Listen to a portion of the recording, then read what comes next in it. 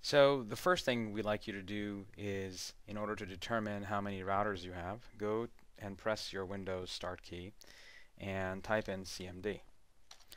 This opens up the command prompt. Then type in TRACERT google.com. Give it a few minutes. It will print out some information here.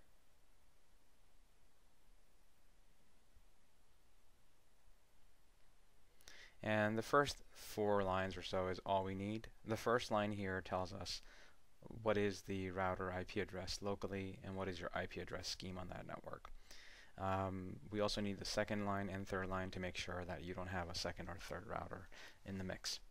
You can press Control-C to break the output on the DOS window. The other thing we need you to do is tell us what your computer's IP address is locally on the network. In order to find out your computer's IP address, what you can do is type in IPCONFIG. And there will be, depending on how complicated of a setup you have, we're just looking for information about your local connection to your local network.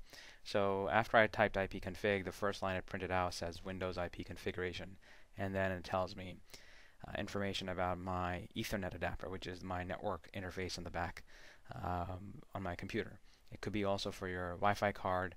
In my case, I have my Wi-Fi card turned off. So I'm looking for information regarding your computer's IPv4 address here. And in my case, mine is 192.168.1.46.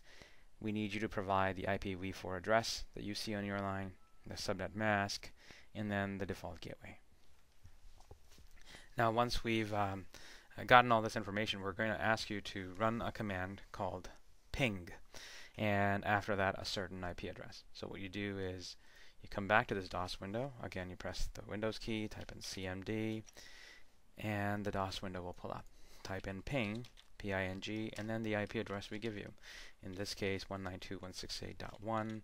Let's say 35.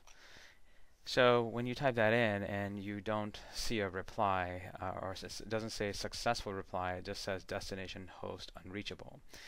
That means that there is no other computer with this IP address on your network. So the next thing is to demonstrate to you if there was another computer on the network with the same IP address. You would do ping and then 192.168.1. Let's say in my case, I know I have an IP device with an IP of 101. See, it says reply from that IP address that I typed in, and it says bytes equal 32, time equal 5 milliseconds, and something else. If it says time and there's a value after that, that means it's a successful reply. There's a device with this IP address that I typed in.